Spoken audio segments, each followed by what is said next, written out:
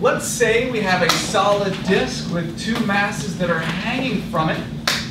We're going to call the masses mass 1 and mass 2. Mass 1 is going to have a mass of 1.0 kilograms. Mass 2 is going to have a mass of 2.0 kilograms. The mass of the pulley is going to be 0.5 kilograms. The radius of the pulley is going to be 0.25 meters. Look familiar? Does it look familiar at all? Okay. It's a solid disk. What we're going to figure out now is after, assuming it starts at rest, after it moves through a distance of 0.50 meters, what is the velocity final? And therefore, what is the acceleration? Same problem, slightly different thing we're finding, completely different approach. It's frictionless. Is there a force applied? No. Therefore, we can use what, Sarah Jane?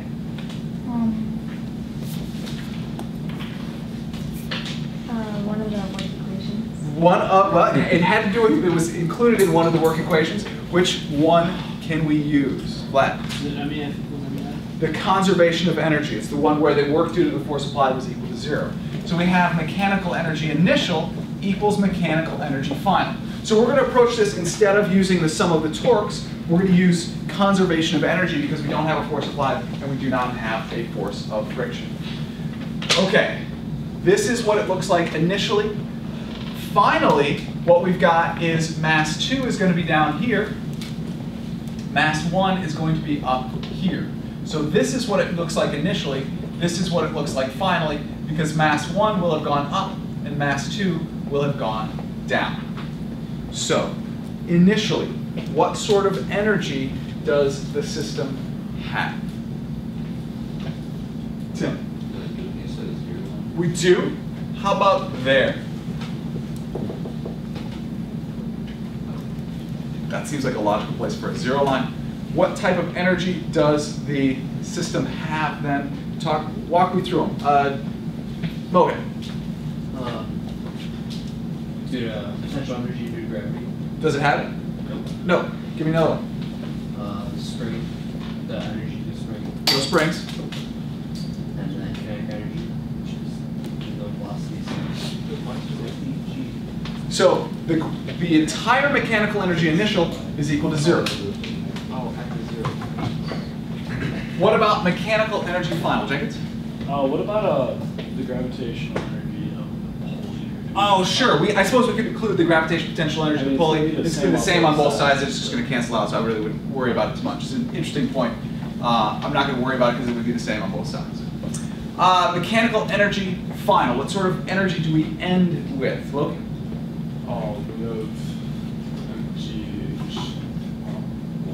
Okay, so what I'm going to do is I'm going to do gravitational of 1 final. And then gravitational of the second final.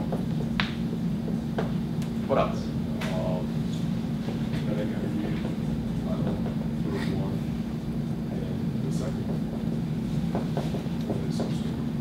I'm sorry, say again? No spring. No spring, true. This is not complete. We're missing something. Go ahead. It's okay. Jenkins. The rotational kinetic energy of the pulley.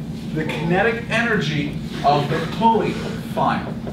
Can't forget the pulley is also rotating. So what we have is 0 equals m1gh1 final plus m2gh2 final plus 1/2 mass v1 final squared plus 1/2 mass v2, oops, 1 mass 2 v2 final squared plus 1/2 times what is the equation for the rotational kinetic energy, Giselda? Inertia times the angular speed. Okay, so the moment of inertia of the pulley times the angular speed of the pulley squared final. We have a bunch of masses. I don't know, they're not all the same. Let's kind of walk from left to right. We know mass 1, we know g, we know h1 final, we know all of these. We don't know velocity 1 final, but that's what we're trying to find. What's true of velocity 1 final versus velocity 2 final, class? They're the same, yeah, they're the same. And so, but we have over here the moment of inertia of the pulley times the angular velocity final of the pulley. So let's take this out for a minute, and let's look at kinetic energy rotational. That's equal to 1/2 times the moment of inertia of the pulley times the angular velocity of the pulley. So 1/2 times the moment of inertia of the pulley was 1/2 times mr squared. So this is the mass of the pulley squared times omega squared. Or, if you prefer, 1/4 mass of the pulley times the radius of the pulley squared times the angular velocity of the pulley squared. How is that going to help us?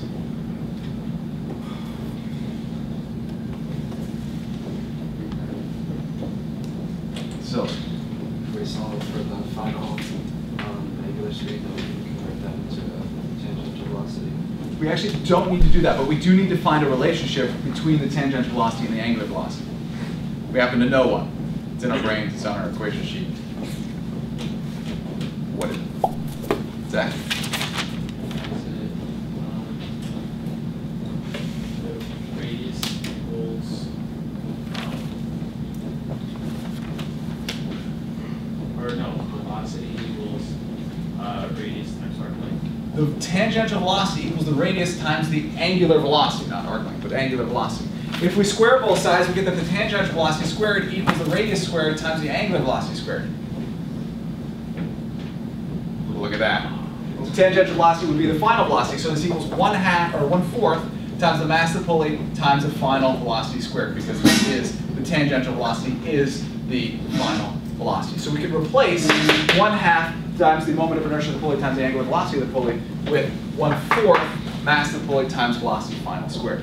So we get 0 equals m1 times g times h1 final plus m2 times g times h2 final plus 1/2 times m1 v velocity final squared plus 1/2 times mass 2 times velocity final squared plus 1/4 times the mass of the pulley times the final velocity squared.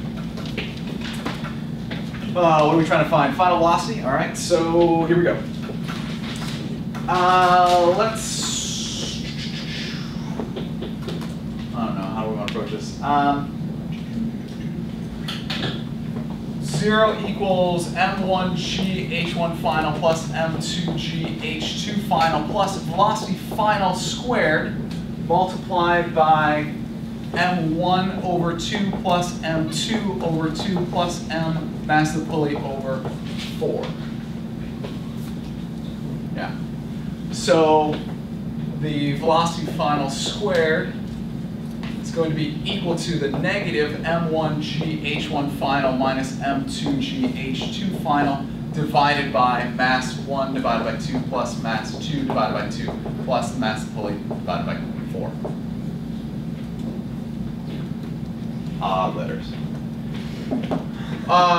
Mass 1 is 1, G is 9.8, H1 final, what is the final height of H1, Bill? I'm sorry, of mass 1?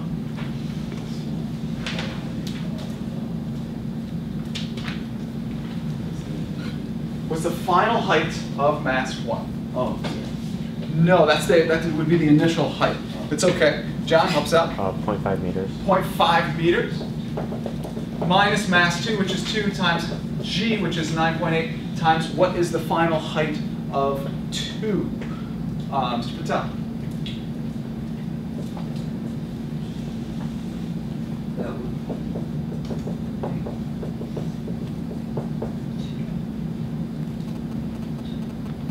It's the final height of mass 2. Sarah Jane, help out. Would it be negative 0.5? Going to be negative 0.5 because it's below the 0 line by 0.5 meters. I plugged in the masses. What will I find the velocity final to be the square root of this giant thing? Velocity final equals? It was smaller. Shouldn't it be 0.5 divided by 4? Keep doing that. Thank you. 0.5 divided by 4.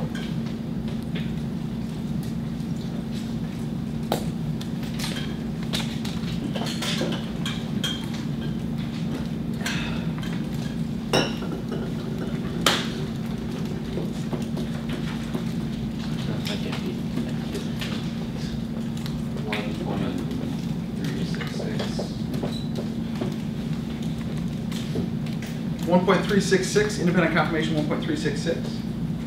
Nope. Something different? No, I have a question. Let's get a number first, then we'll get the question. Or I got, 1.736? I got. Is that a 2/2? It is a 2/2.